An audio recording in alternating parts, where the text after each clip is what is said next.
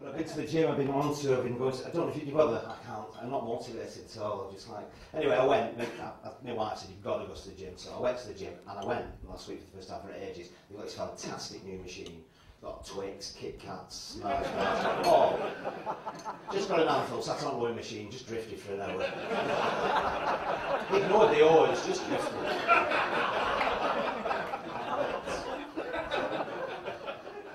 Went in the bar, 3 pints of lager, curry on the way home. Oh, you can see how it gets addictive. I'm going again. So what else? Oh, my granny died. That's important, isn't it? No, she did. What's nice was, though, she's 92.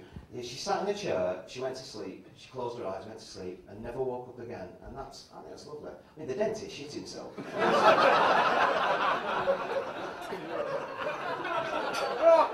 Got that, didn't it? I'm a bit of a jinx because my granddad, my mum's dad, he died last year when I went on tour, and they all get that age though, so it's understandable, they've had a good innings and all that, but he died, get this is lovely, he died making love to my other granny, making love on a Sunday morning. Apparently, we found out at the funeral they did it every Sunday morning. 92-year-old, well respect, bottle of champagne, toast my granddad. Fantastic, she said it had to be Sunday morning because he'd just gone of it and he just needed the church bells to pace him. Which is lovely, isn't it? Just needed that ding, dong. It's a proper shame. He'd probably still be alive if the ice cream hadn't gone past.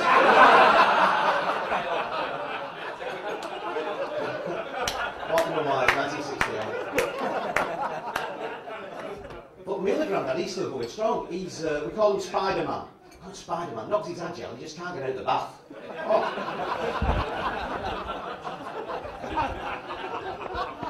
And, I love that one, isn't it? Yeah, and he's alright, he's got ear in his heart and all that. In fact, I was playing bowls with it, he loves bowls, it's been lovely weather for it, so he was playing in Bolton, and he bowled this lovely wood, and he shouted to the bloke at the other end, he said, "Who am I? Who am I?" The bloke said, "You're a foot in front." He said, "What did he call me then?"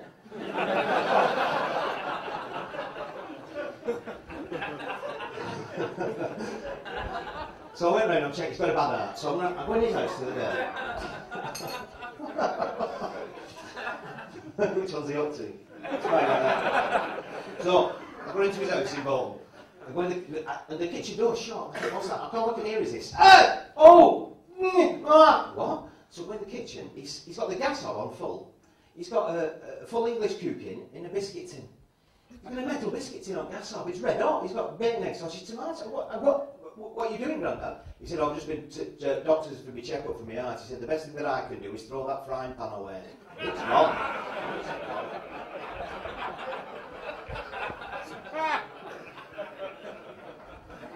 Hey. But I got him, it was my granddad who got me into this business, you can blame him.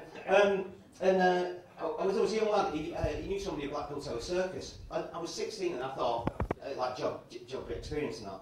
And they took me into Blackpool Tower Circus. I thought I'd just be like a circus boy. And he went, "Oh, yeah, I know you're Harold." He said, "Well, all we've got at the moment is a trainee lion tamer." And I went, "No, I don't think so. I'm not very keen on animals." He said, "Well, it's up to you." And I thought, "No, I've got to do it for my granddad." What do I do? He said, "You take this chair and you go in the cage and you prod them with it." I don't know if you know this, ladies and gentlemen, lions bloody hate chairs.